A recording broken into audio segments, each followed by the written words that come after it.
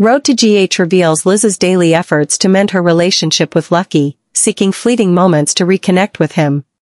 She firmly believed that love and sincerity could heal everything. Liz pinned all her hopes on keeping Lucky by her side, not just because she loved him, but because she knew he was the only one who could bring true security and happiness into her life. Yet, all of Liz's efforts seemed futile when Lucky unexpectedly decided to accept a job at WSB, a choice that meant he would leave her. The announcement hit Liz like a heavy blow, leaving her speechless. She felt abandoned, as if all her efforts had never been enough to hold on to his heart. After Lucky's departure, Liz once again faced loneliness and the heavy burden of raising her children alone. She tried to stay strong, concealing her deep sorrow to be a pillar of support for her kids. Every day was a battle within herself, as she had to play both father and mother, ensuring the children grew up surrounded by love, despite Lucky's absence. But in the quiet of the night, when her children were fast asleep, Liz couldn't hold back the silent tears. She missed Lucky and the dreams of a complete family that had now vanished.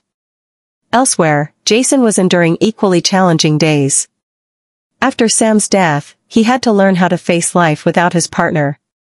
Caring for Danny, their young son and the most precious part of Sam left behind, became Jason's sole focus. He strived to remain strong and ensure Danny never felt a lack of love. Yet, in quiet moments, the pain of loss lingered like an unhealed wound. Through their shared trials, Liz realized that Jason's life mirrored her own, a solitary struggle with loss and the responsibilities of parenthood. Initially, she only wanted to help Jason care for Danny as a way to share the burden she knew so well. Caring for Jake, their shared son, also created an unbreakable bond between them, despite their complicated and turbulent past. In the early days, their communication was limited to co-parenting, working together to find the best way to raise their children in the absence of one parent's love. Liz treated Danny as her own, not only out of compassion but because she could sense Jason's quiet pain. Jason, initially reserved, began to open up when he saw Liz's genuine care for Danny and her unwavering priority for Jake. Their shared moments, playing with the kids, worrying over small injuries, slowly built unexpected warmth. Over time, the bond between Liz and Jason evolved beyond shared responsibilities for their children.